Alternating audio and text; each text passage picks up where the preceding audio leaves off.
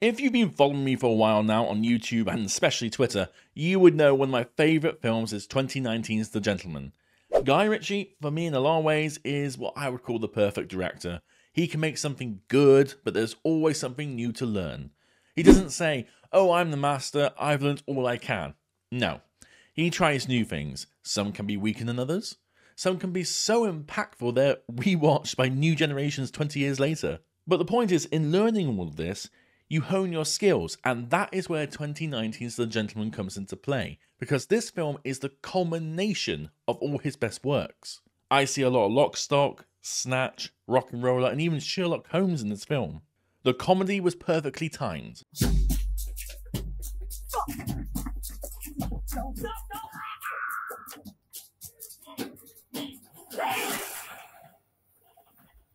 The scenario was believable, the runtime ideal, clocking in at 1 hour 53 minutes, and the acting was on point. There once was a young and foolish dragon who came to ask a wise and cunning lion about acquiring his territory. Now the lion, he wasn't interested, so he told the little dragon to fuck off. But the dragon couldn't understand what fuck off meant, so he persisted and continued to ask the lion about acquiring his territory. So the lion took the little dragon for a walk and put 5 bullets in his little dragon head.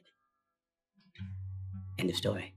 So, when I heard they were going to do a series about this world that Ritchie has devised, I was genuinely excited. And 2 days ago, they dropped a few images and bits of information. And I have to say, after reading what they have released, I am still very much looking forward to this series. My mind was slightly cautious in one regard, but we'll get to that later.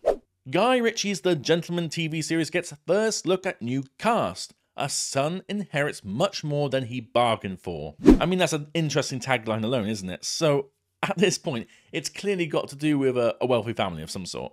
How this connects to the original film? Well, let's see. The series, which is inspired by the Miramax film of the same name, will see a new host of faces living in the world of the 2019 action comedy. The show boasts a star-studded cast, which includes the White Lotus star Theo James, a great actor, I've got to say. Kea Scodelario,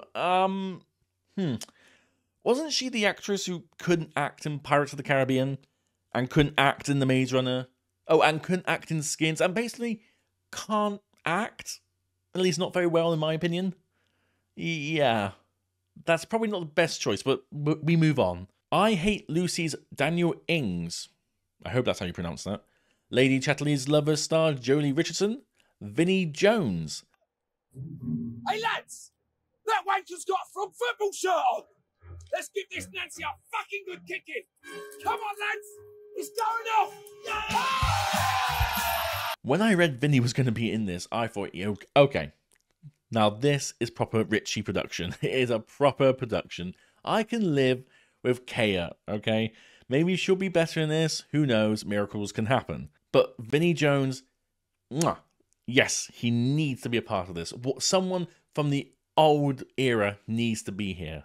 Better Call Saul's Giancarlo Esposito. Nice casting there, I have to say. And Hijack's Max Beasley.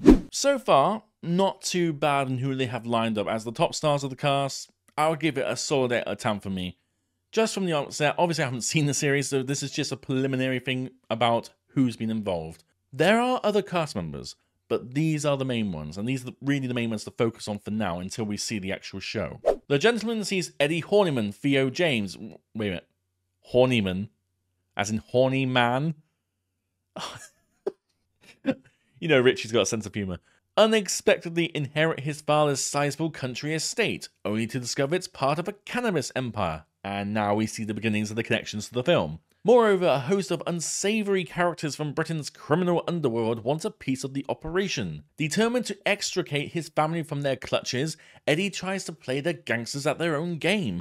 However, as he gets sucked into the world of criminality, he begins to find a taste for it. I mean, as a synopsis, I really can't fault this. This seems really interesting. My biggest fear going into reading this was if this was going to be a prequel series, because it could end up having a lukewarm reception as did The Continental. I personally enjoyed The Continental, but the majority did not. So I'd hate to see the potential of this be ruined. That's all. Guy Ritchie has attempted to make TV versions of his films in the past. I mean, I'm just thinking off the top of my head here. Lock, Stock, and Two Smoking Barrels he did. He did Snatch. I can't think of any others right now.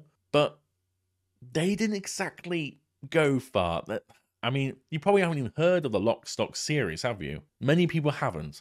When I brought this up to my friends, they were like completely confused at the fact there was one.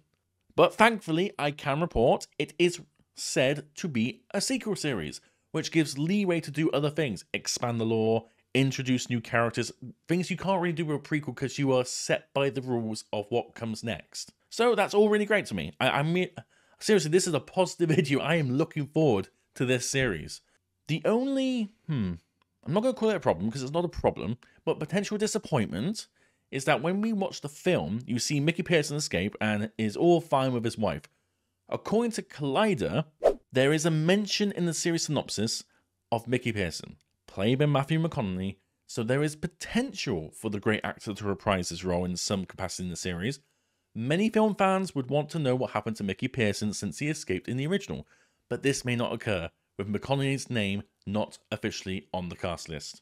It just would be like a real big shame because McConaughey owned the role. He definitely showed that Mickey Pearson held to the principal motto of the series. If you wish to be the king of the jungle, it's not enough to act like a king.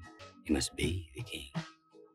And I mean, I should add that Mickey Pearson not being involved may have something to do with what I found in another synopsis for the series. The series follows Eddie Holstead, probably saying it wrong, who has inherited his father's sizable estate only to discover that it's sitting on top of a weed empire owned by the legendary Mickey Pearson, so we got to mention that.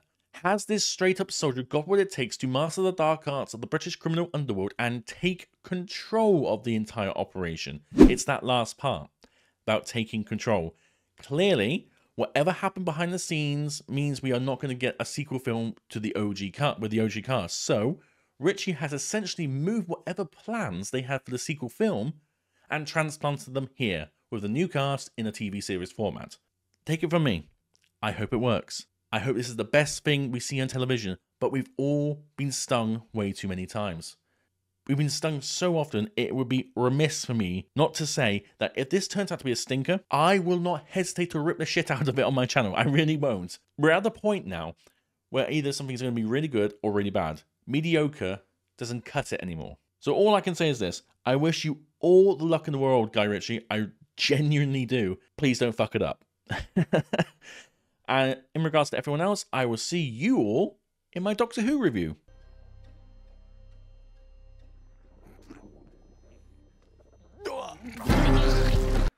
Yeah, that's my sentiments exactly.